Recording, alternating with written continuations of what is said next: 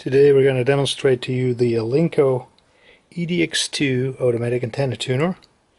The Alinco is specified for 1.6 to 30 megahertz. It can handle 200 watts PEP, and the advantage of this tuner over a lot of other tuners, automatic tuners, is that this one only requires very little RF power to actually tune.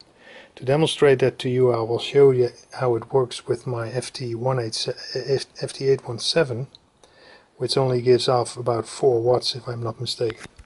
We'll use this SWR meter in the demo to show you that the unit indeed tunes to 1.1 for the radio.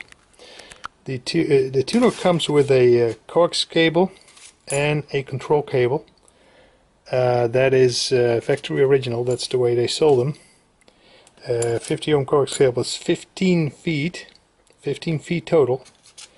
The control cable carries the supply voltage, minus and plus. The white cable is the tune start. You just pull it to ground with a little switch and it will start to tune. And the green cable is what's called the Keyline cable. That is an optional connection that you can connect to your transceiver. Some transceivers have a input for that. That keeps the transmitter going as long as the tuner is tuning. The way I'll show you the demonstration is that I just transmit the radio manually. So I just first activate the carrier by transmitting. We do that in FM mode, so we have a constant carrier. And then once there is a RF carrier, I press the tune start button, which I will hook up and show you in a minute. As an antenna, we'll just use a simple magnet wire. I will string around 5 or 6 yards in the room here, and as you will see, the tuner will handle that just fine from all the way from 80 to 10 meters. 160 meter you might need a little bit more, but the tuner is also specified for 160 meters, and it's quite a nice unit. I'll show that to you. As you can see the inside of the tuner here. As you can see, it looks like new.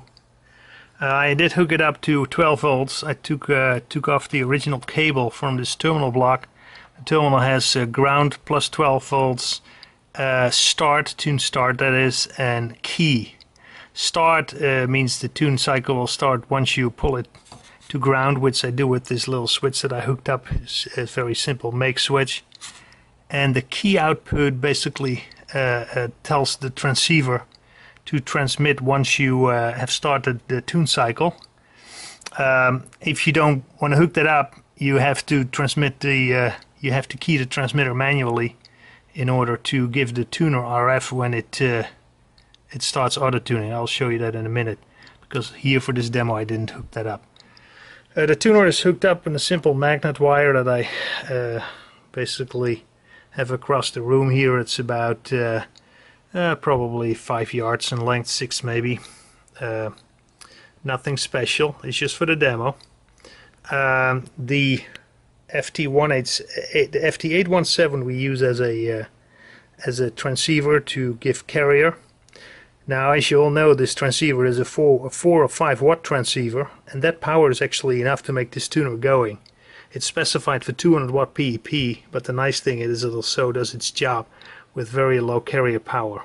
So if you only have an FT817, this tuner will work just fine. If you have an FT7800 or something, it will also just work fine. As a SWR meter, we just use a cheap meter to show you that it actually is doing the job. Okay, let's get it going. We will start the tuning on a random frequency in the 80 meter band, as you can see, and that's a good point to start. Alright, we're back and we're ready to go. I'm starting the transmitter, and that was the tuning. As you can see, we're now at a tuned situation. Now at 80 meter, this meter is not very sensitive, so it doesn't show very well at 80 meters, but I'll show you later at the higher bands. Then we have full scale and you will be able to see the tune cycle. I'll do it once more, change the frequency, and then we'll keep it pointed at the meter. There we go.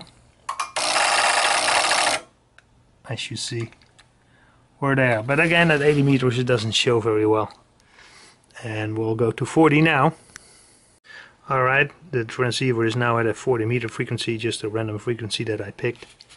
And we'll do it again. That's much more visible, as you see. Here we have full scale. I work like a champ.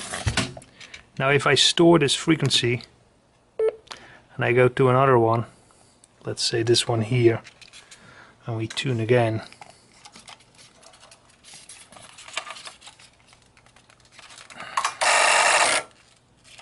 As you see, it is back to 121. If I then go to the old frequency, which is what we have now, and I start the tune cycle again, then the tuner recalls that from memory. As you saw, just a simple click and it goes back to the earlier tuning solution that it found. So in other words, it recognizes that you have tuned at that frequency before. There is a frequency counter in this circuit, recognizes the frequency and then just pulls up the tuning solution, and in a single click it will be there. So it's basically a self-learning tuner. Most other tuners have that. That's not that special, but it sure is a nice feature for this tuner. Alright, we're at the 30 meter band now. Let's see how it will do the job there.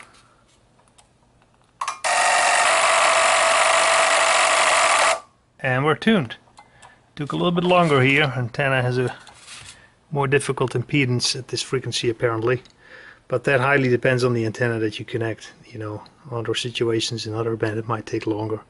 Really depends on your antenna impedance. But as you can see, this thing works just perfect. We're now at the 15 meter band. We're not going to show all bands, but 15 meter is a little bit higher obviously, and we're still in FM mode for the carrier. And let's see what we get. It works just perfect. That was the 15 meter band. Okay, we're now in the 10 meter band, the 29182 I picked. Let's see what we get there. And as you can see, it works there too. No problem. Alright, that was it. The Alinco Auto Tuner EDX-2 for the ham bands, 1.6 to 30 megahertz. And it's in excellent condition. As you can see, all the mounting hardware and all the screws are stainless steel. It's ABS plastic, impact resistant, and a large porcelain insulator for the antenna hookup.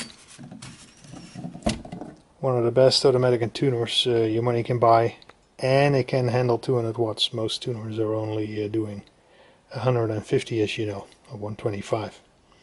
Thank you for watching this video.